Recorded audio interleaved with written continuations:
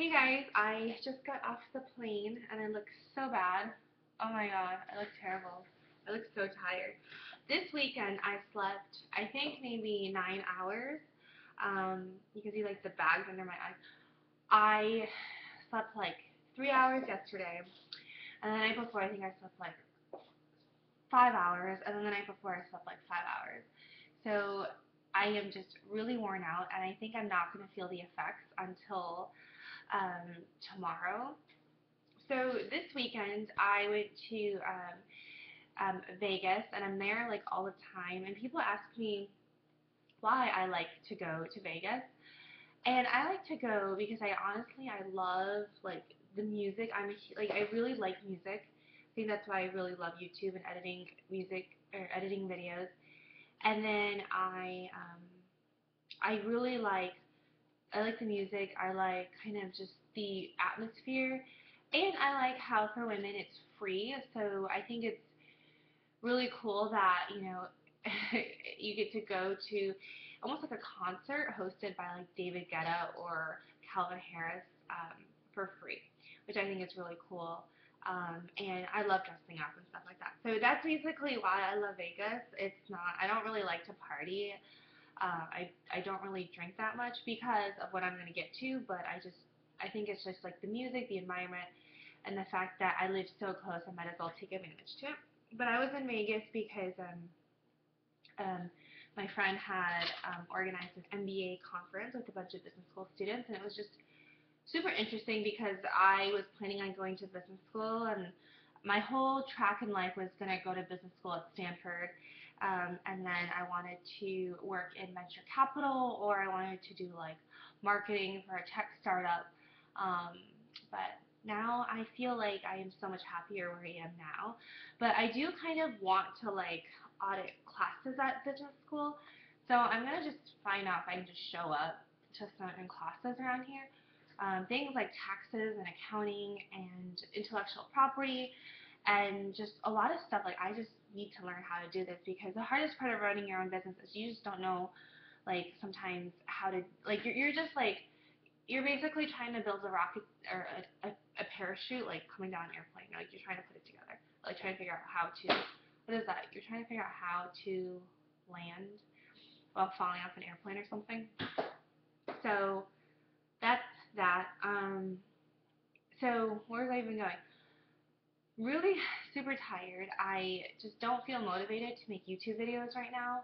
It's the motivation is getting a lot less, and I think I've talked about this several times, but I feel like to get to get to a point where you sustain your viewership, and I know my views aren't that great because I don't really want to put in the effort of making a nice setup and making it so professional, and I feel like that's what you need to compete, and I just don't have that energy in my life to do that. I want to focus more on things that are meaningful to me.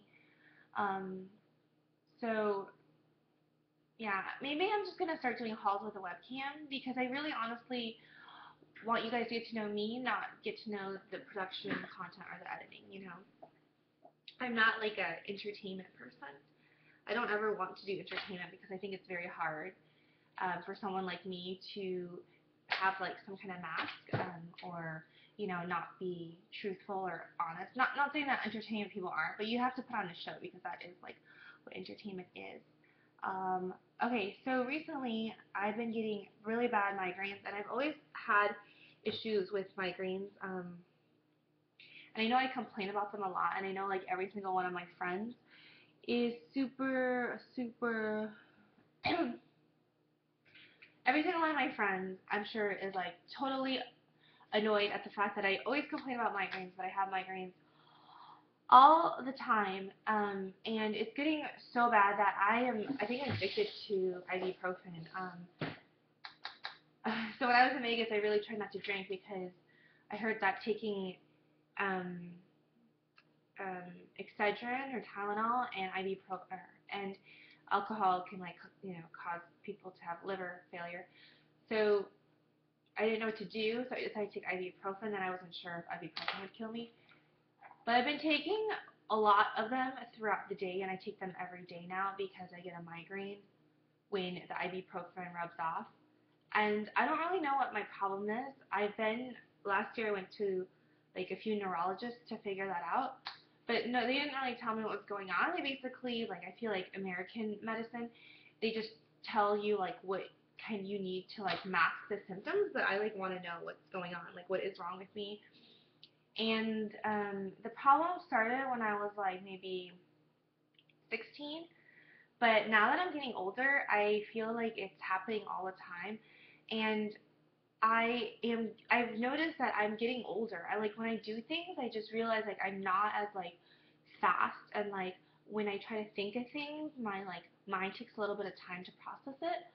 And I just feel like my body is like already like can't take certain things because I'm getting older, you know? And I think the migraines is a symptom of that. So if you guys have migraines, I would love to know what you do to treat them. I know dehydration is one of them. So even if I'm at a club, I will pay like $11 for a bottle of water because if I don't, I'm going to get a migraine the next day. But I get a migraine regardless, really. So I've been drinking Pedialyte, and I was just reading some reviews on Amazon of like what is it? These products, these like powder products that help with hydration and for like marathon trainers and athletes. So I'm gonna get some of that because I think a lot of the reason, other than hormonal, is dehydration. But I drink so much water, so maybe I just can't like absorb the water. Um, I'm also very red because I spent like 8 hours in the sun on Saturday. Oh my God, Saturday, so much fun. I went to brunch and then the pool party, and I was there for like 6 hours. And I was trying to stay in the shade, and then went out to two different places afterwards. So I'm super, super tired. Um, but yeah, I am reading. Okay, so I am reading a lot of books on Audible. Not Audible. This is not sponsored by Audible. Uh, I'm reading a lot of books on stuff, on business stuff. So right now I'm reading The Everything Store, and I'm reading it on my phone, and it's really great because I want to have a goal this year not to go on my phone for like stupid shit like stalking people on Instagram. I want to like actually take the time and read like good content and books. So I'm reading The Everything Store by Amazon, and it's really cool because I feel like um, I can totally relate to kind of the story. Not saying that my company will be like Amazon, but you know, the fact that Jeff Bezos, he would buy like these books from these wholesalers, and then he would sell them on Amazon, and then he'd try to find like ways to like get the shipping costs low, and you know, just trying to be very resourceful in the early days. And they stored all of their books in their basement, started shipping them out, and they're like shipping like they had to increase their offices and make a huge warehouse and have all these facilities. And you know, Amazon started being the online retailer for books, but now it's the online retailer for basically everything. And while I think Amazon is terrible for everybody else except the customer, I think they do an amazing job with the customer, which is why I shop there. And my credit card bill from Amazon is ridiculous because I buy everything from there, and um, love Amazon. So I've been reading that book, and I really like it. And one of the quotes that really struck with me was, um, let's see. He says, when you are 80 years old and in a quiet moment of reflection, narrating for only yourself the most personal version of your life story, the telling that will be the most compact and meaningful will be the series of choices in them you have made. In the end, we are our choices. And so I think that's really powerful because um, we cannot control anything but our choices in life, and you know how we react to them, and everything that we do is really a choice amongst us. I mean, you think why certain people are successful and certain people aren't, and I think it's really the series of choices you make, and you can't blame anybody but yourself for anything really. I think you know a lot of times we try to not blame ourselves, but really you have to look at yourself because you're the only one that you can control, and you have your own choices. that you make that affect the outcomes of things. So I thought that was really interesting. What else? Um, Sometimes I'll look through my pictures and see like what I took pictures of, and maybe that gives you a insight into what I read or what I think about. And also Amazon's book, it said that um, his parents, Jeff Bezos' parents, didn't want their accomplished son to leave a well-paying job on Wall Street to pursue an idea that sounded like utter madness. Jackie Bezos suggested to her son that he run his company at nights on the weekend. And I just totally related to that because my parents were so anti me starting my company, and they were just like freaking out, to the point where I like didn't mention that I quit my job to them, and I was surviving off 20 grand a year, with no help from anyone. And I just relate to that because when you start your business, you're just like totally strapped for everything, and then you work really really hard, and then hopefully it turns out well. But I mean, not every business will turn out well. I had things that didn't work out before, and it's always a risk, right, that they don't work out. But hopefully eventually something will work out. And yeah, I am extreme. I'm not exhausted, but I feel like everything's a little bit slower because I haven't slept for so long. Um, and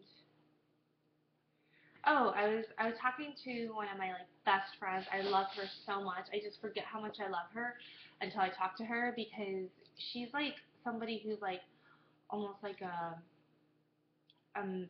mentor, not mentor, but like when I have a critical life decision, especially about boys, I like ask her, and I really take her opinion into consideration.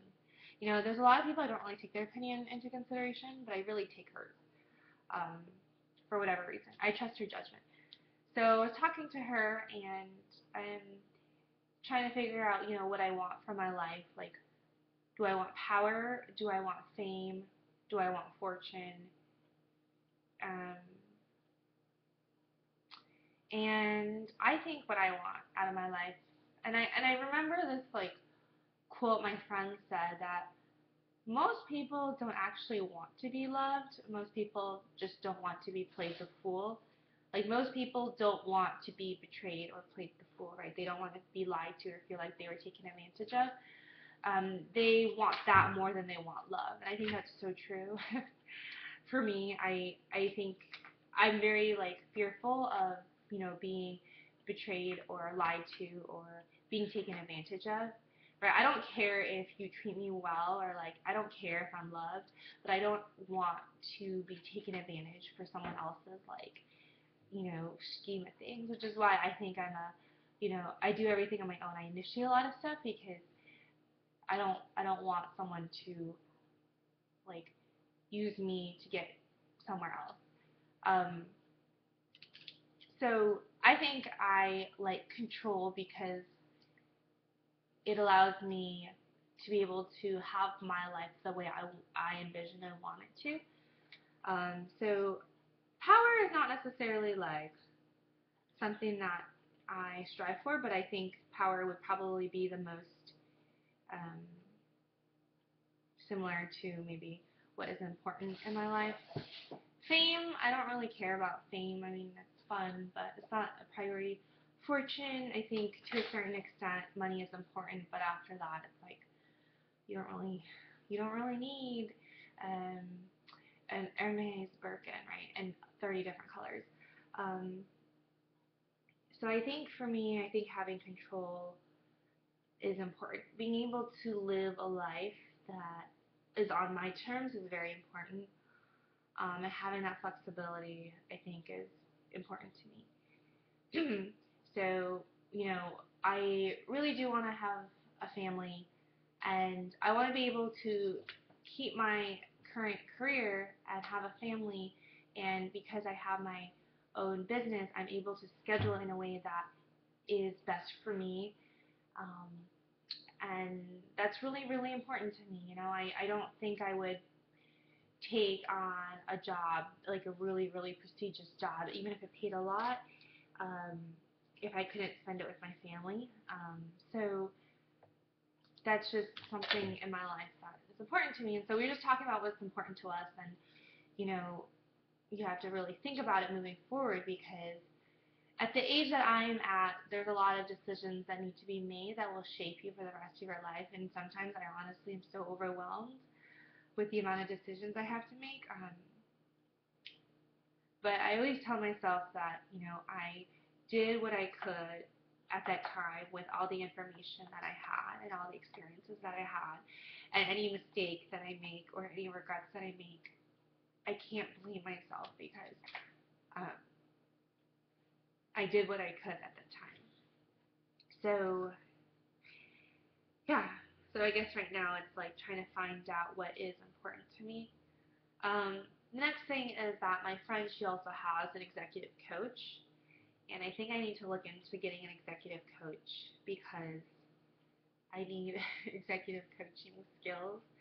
I feel like I need like a mentor in my life, or someone who I really respect and admire, who is a self-created woman and um, is very, ambitious and has a hard time fitting in, I guess, with normal or with other women. Um,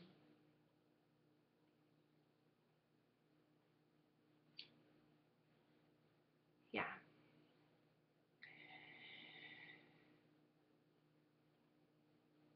So,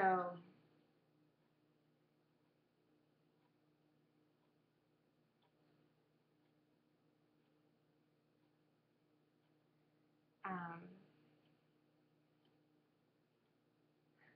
okay. So I'm gonna go to sleep because I'm really tired, and I'm sorry this video didn't make any sense, but I really want to keep it as authentic and not edited and not scripted as I can, because this is me and this is who I am. What else? It's just strange being with all these business school students. Um, um, because they just seem to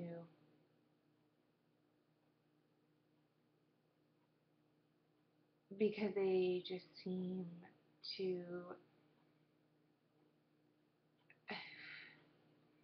it's strange being with these business school students, because I just felt like they didn't understand what it's like to put everything on the line and to put your face out there and to uh, take all this risk. Um, because I I think I took a huge risk putting my face out there, and this product out there, just putting things out there and not knowing if it's gonna work out. And I just feel like I felt like a lot of them is just like, oh, I read through this book and then I study these questions and I'm gonna do this and I'm gonna do that and I have an accounting exam and I need to learn all this. But like for me, it was like I don't even know like where to begin. You just like do it, and I just felt like I didn't really connect because they didn't understand. They didn't really understand, and I'm getting emotional because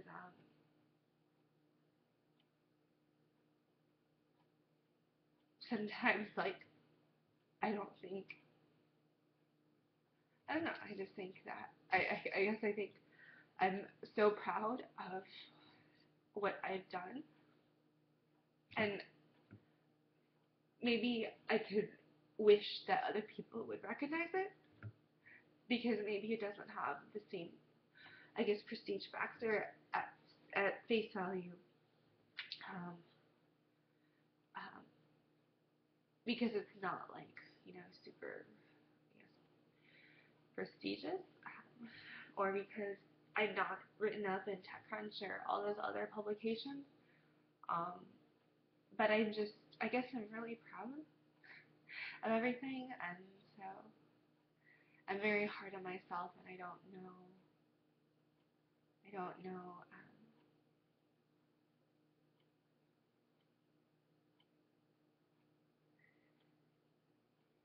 I'm very hard on myself, so it's just weird to feel proud of something.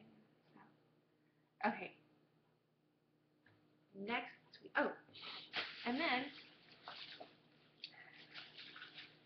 well, I was gonna say about some stuff at Clinique. Um,